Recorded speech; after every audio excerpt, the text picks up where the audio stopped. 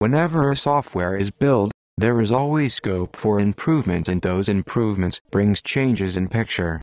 Changes may be required to modify or update any existing solution or to create a new solution for a problem. Requirements keeps on changing on daily basis, and so we need to keep on upgrading our systems based on the current requirements and needs to meet desired outputs. Changes should be analyzed before they are made to the existing system, recorded before they are implemented, reported to have details of before and after, and controlled in a manner that will improve quality and reduce error. This is where the need of system configuration management comes. System configuration management, SCM, is an arrangement of exercises which controls change by recognizing the items for change, setting up connections between those things, making characterizing instruments for overseeing diverse variants, controlling the changes being executed in the current framework, inspecting and reviewing reporting on the changes made. It is essential to control the changes in light of the fact that if the changes are not checked legitimately, then they may wind up undermining a well-run programming. In this way, SCM is a fundamental piece of all project management activities.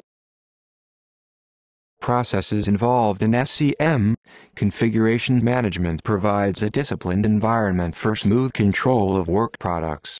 It involves the following activities: identification and establishment, version control, change control, configuration auditing, reporting.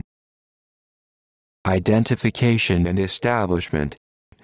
Identifying the configuration items from products that compose baselines at given points in time. A baseline is a set of mutually consistent configuration items, which has been formally reviewed and agreed upon, and serves as the basis of further development. Establishing relationship among items, creating a mechanism to manage multiple level of control and procedure for change management system. Version control. Creating version specifications of the existing product to build new products from the help of SCM system. A description of version is given below. Suppose after some changes, the version of configuration object changes from 1.0 to 1.1. Minor corrections and changes result in versions 1.1.1 and 1.1.2, which is followed by a major update that is Object 1.2. The development of Object 1.0 continues through 1.3 and 1.4, but finally, a noteworthy change to the object results in a new evolutionary path, version 2.0. Both versions are currently supported. Change control. Controlling changes to configuration items, CI. The change control process is explained in figure below. A change request, CR, is submitted and evaluated to assess technical merit, potential side effects, overall impact on other configuration objects and system functions, and the projected cost of the change.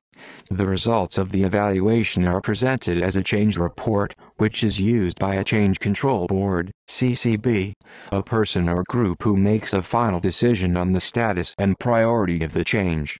An engineering change request, ECR, is generated for each approved change. Also, CCB notifies the developer in case the change is rejected with proper reason. The ECR describes the change to be made, the constraints that must be respected, and the criteria for review and audit. The object to be changed is checked out of the project database, the change is made, and then the object is tested again. The object is then checked in to the database, and appropriate version control mechanisms are used to create the next version of the software. Configuration auditing. A software configuration audit complements the formal technical review of the process and product. It focuses on the technical correctness of the configuration object that has been modified. The audit confirms the completeness, correctness and consistency of items in the SCM system and track action items from the audit to closure.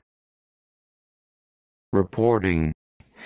Providing accurate status and current configuration data to developers, tester, end users, customers and stakeholders through admin guides, user guides, FAQs, release notes, memos, installation guide, configuration guide, etc. SCM tools.